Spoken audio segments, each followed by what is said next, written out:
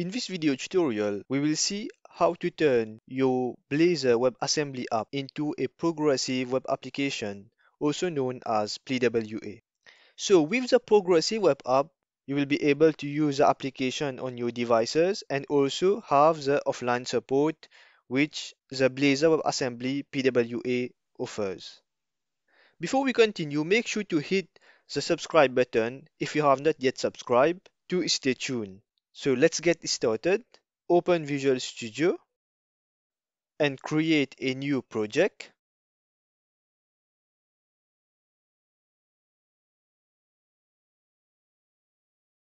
So we will select Blazor application.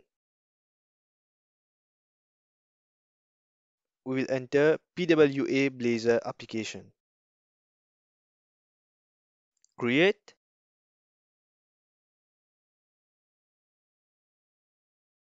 And here, as you can see, we have two options.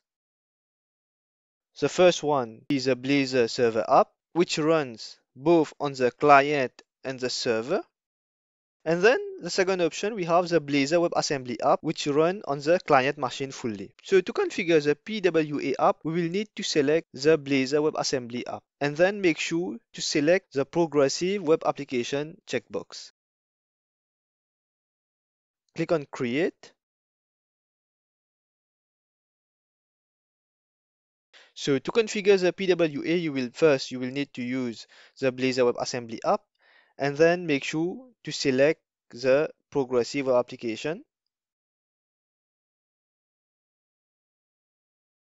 So under the www root, so here we have the icon, as you can see, and then we have the manifest file and the serviceworker.js file.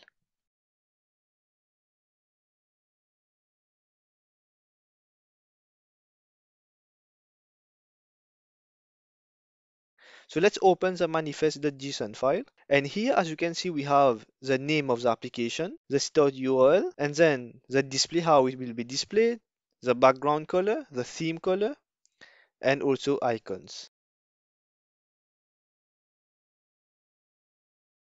In the serviceworker.js file, we will have the serviceworker.publish file.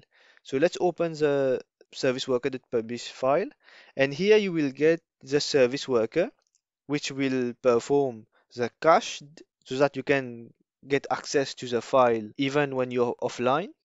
So here we have the service worker code, which is auto-generated. Now let's open the index.html file.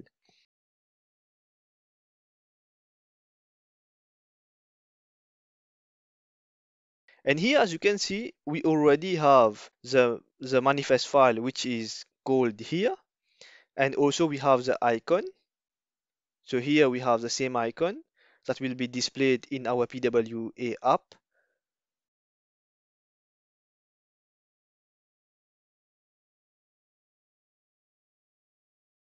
We have the size also, 512 by 512. Now let's run our application to see how it works.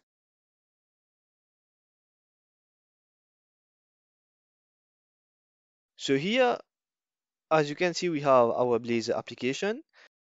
Now on top, we will get a plus sign. Click on it. And here, as you can see, we have the application logo, the name, and install. So it is from the manifest.json file.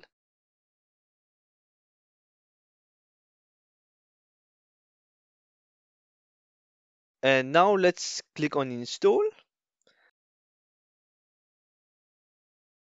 And here it is. So here we have the standalone application. And we have these options available.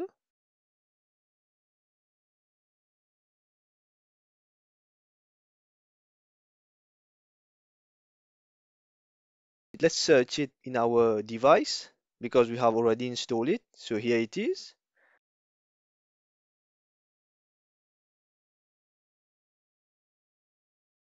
And as you can see, it's working. Now let's go to offline mode.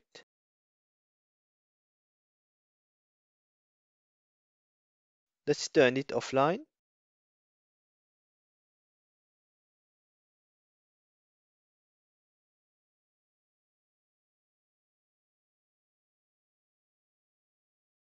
So as you can see, it's working, and you can also create a shortcut to desktop so that you can access it quickly. Now let's uninstall the application. And if you click here, you will get several options. So you can get the application info. Here you can zoom it in or out. Now let's uninstall the application. So click on uninstall. And here you can also clear the data that is saved from Chrome. So let's clear it and click on remove. Thanks for watching, guys. If this video tutorial has helped you, don't forget to like, comment and subscribe. And don't forget to check my other Blazor tutorial from the Blazor playlist. Thank you.